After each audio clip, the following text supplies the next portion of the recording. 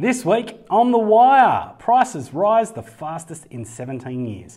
Listing levels still dropping and Labor axes property tax policies. G'day guys, my name is Tim Guest and welcome to The Wire, the week in real estate.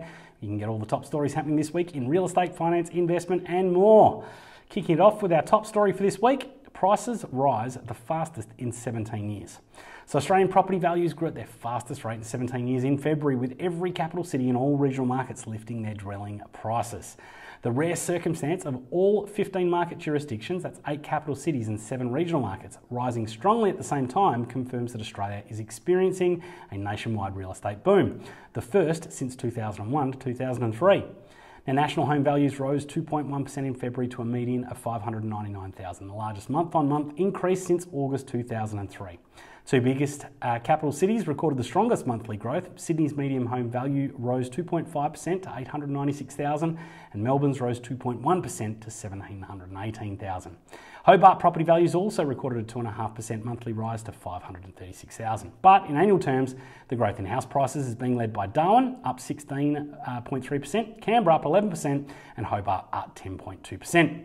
Now, CoreLogic's research director Tim Lawless describes the growth in property markets as phenomenal against the backdrop of the pandemic.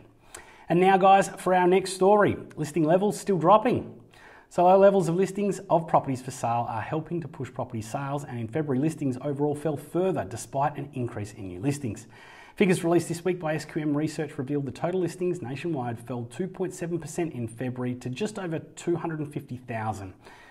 Compared in 12 months ago, listings are down 13%. Now, the largest monthly decreases were in Adelaide, Brisbane and Perth, but compared to a year earlier, listings fell the most in Hobart and Adelaide.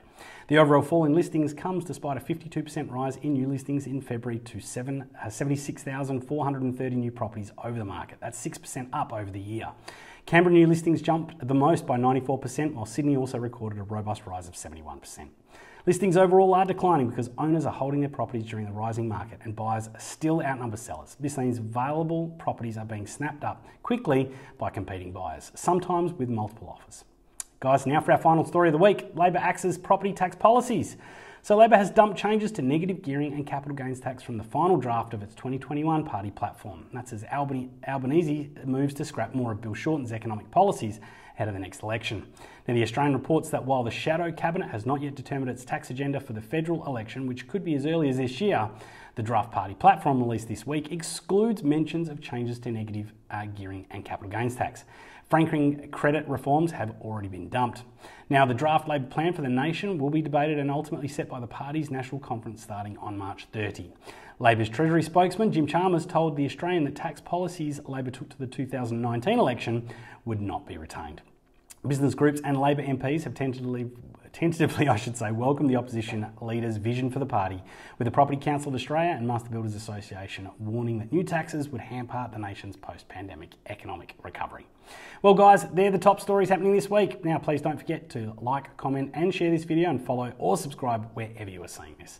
Have a great week, and remember, there's only one thing in life that makes a difference guys, that's action. Thanks a lot and bye for now.